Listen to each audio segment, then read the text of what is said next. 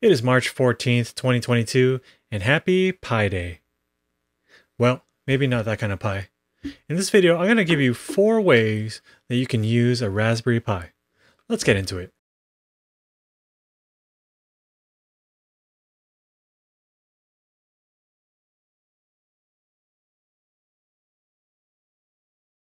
If you don't know what a Raspberry Pi is a tiny and affordable computer usually used to learn programming through some fun projects as well. But it can also be used for some practical applications in your daily life. My name is Patrick, and this is Everyday Tech for everyday people. And in this video, I'm going to go over 4 ways you can use the Raspberry Pi.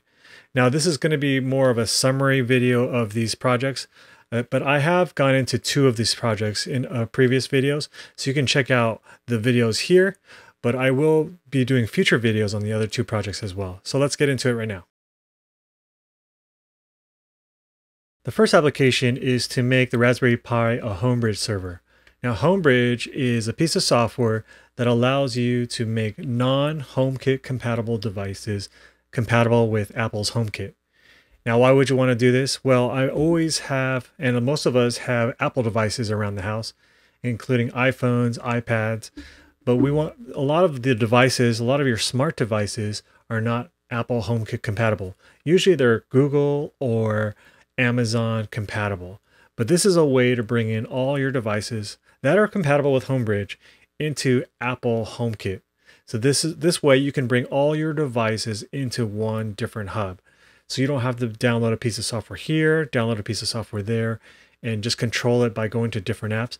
You can really control everything in one central place and then control it on your phone itself. Now, I've done a full-on tutorial video on how to set this up, and I've really been using this on a daily basis.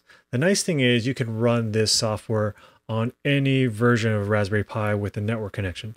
So you can, of course, it runs really well on the Raspberry Pi 4, 3, but it even runs well on a Raspberry Pi Zero W, the W with the Wi-Fi connection. So I've been really using it on a daily basis. So another bonus and feature that Homebridge has is it does have an Amazon plugin. Now, it doesn't mean that you can control all the devices that Amazon can automatically. Actually, the reverse. So although most devices, smart devices out there, are Google and Amazon compatible, there are very few that are not. So, for example, my Elgato key light here is not even HomeKit compatible, neither is it Amazon or Google compatible. So with the Amazon plugin on a Homebridge, now I can control my Elgato key light through my Amazon device. So let me give you an example. Turn off key light. And there you go, it turned it off. The next way you can use a Raspberry Pi is as a VPN server. Now, VPN stands for Virtual Private Network. I have my VPN server down here running off my Raspberry Pi 3. It's connected to my network, and you do have to configure your router to route the VPN traffic to the Raspberry Pi. But once you have everything set up, you're able to browse the net from any open Wi-Fi network even very securely once you're connected to your VPN server. Now, when you're on an open network or open Wi-Fi network, such as a coffee shop, all that traffic is usually not encrypted. So someone who is on the same network, if they're doing something nefarious, they could really kind of try to analyze or capture some of that traffic that's going out. So they're trying to really capture some sensitive information. But using a VPN server allows you to have an encrypted, secure connection, and the traffic is routing through your home network. And really, that's a really safe way to kind of browse the net, even on an open network. Another benefit of using a VPN server is that you can make it look like you're browsing from your home network, even if you're not at home. Now, one reason to do this is some streaming services are locked in by geolocation. So they look at your IP address and they want to make sure you're in, let's say, the United States. If you're in another country, some of those services are not available to you, right? So I can be in another country, connected to my VPN service here at home in the United States, and I can still use some of those streaming services. Now, there are other reasons to do this. Maybe you don't want people to know where you're browsing from. Hope you're not doing anything nefarious, but this is another benefit for using a VPN server. But the biggest benefit for me, and the one I use the most often, is this allows me to be on my home network. Even if I'm not at home, that means I have access to all my resources that are on my network. So I do have a file server or a storage network attached storage drive. So I can access all those files. And sometimes I need to get files off my computer here at home. A lot of times I'm at work and I just need to grab that file. So I can log into my VPN server and then go ahead and log into the different resources on my network here. The next thing you can do with the Raspberry Pi, and it's also related to networking, is you can use this as a travel wireless router. Now, why would you need a travel wireless router? Well, if you're like me and you are traveling or you're just going someplace, you're always bringing multiple devices. Now, when you get to a new place, it's kind of a pain to connect all these devices to the new Wi-Fi network. But if you connect all your devices to your travel wireless router beforehand, all you have to do is configure this guy to the new Wi-Fi network. And now every device is on the internet. Another benefit is there are some places, some older hotels that may not offer a Wi-Fi connection or a very weak Wi-Fi connection, but maybe they have an Ethernet connection in the room. So you just have to connect this to the Ethernet jack, and then now you have your own personal Wi-Fi hotspot. Another benefit for using a travel router has to do with the built-in features with the routing software. Now, one of those features is the automatic connecting to a VPN server. Now, this means that all my devices, I don't have to configure all my devices with the VPN software and connect to the VPN server.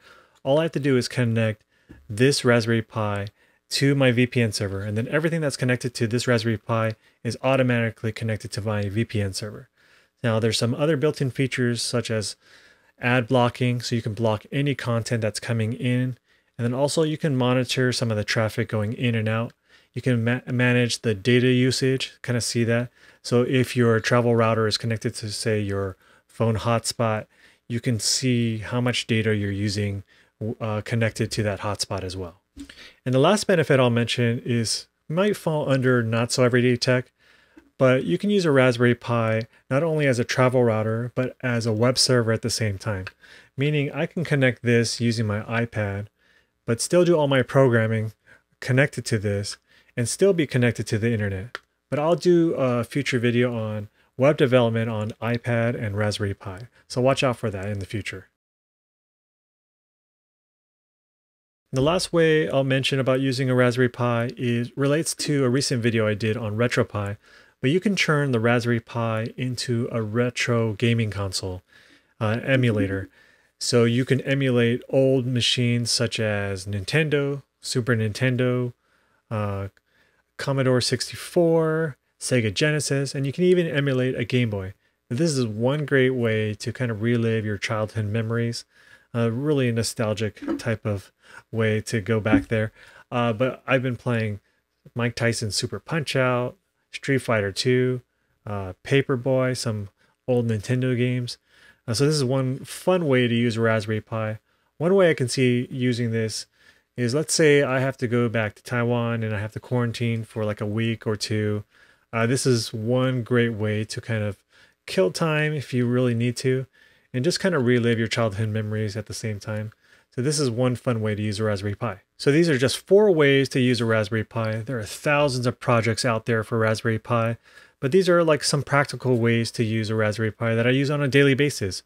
3 of them are very practical. One of them is fun.